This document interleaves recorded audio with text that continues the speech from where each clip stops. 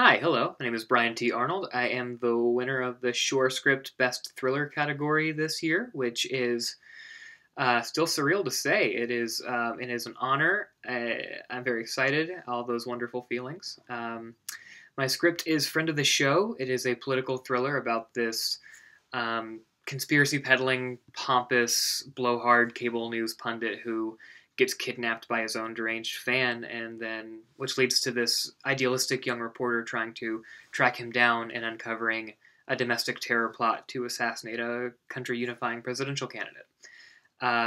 It is a script that I first had the general idea for during the Obama administration, when you would hear, these TV personalities and radio personalities and internet personalities, spreading these lies and conspiracy theories about our sitting president, and how dangerous that felt and how scary that felt. And then I felt compelled to write the script. I used to work in broadcast journalism. I've always had this respect for the power of that platform, and how the responsibility that comes with that, and how when you wield that recklessly and irresponsibly, it can be dangerous and lead to radicalization and some of the things that we're seeing now.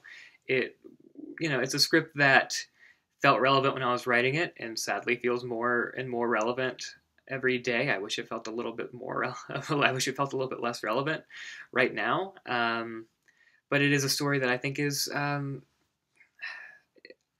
that I felt like I had to tell, and that I am very passionate about and excited about, and would love to see it on the big screen one day, or the VOD screens or streaming services, TVs or phones, or wherever we're watching movies like in the future. I'd like Friend of the Show to be on there. And hey, that's it. Thank you for watching.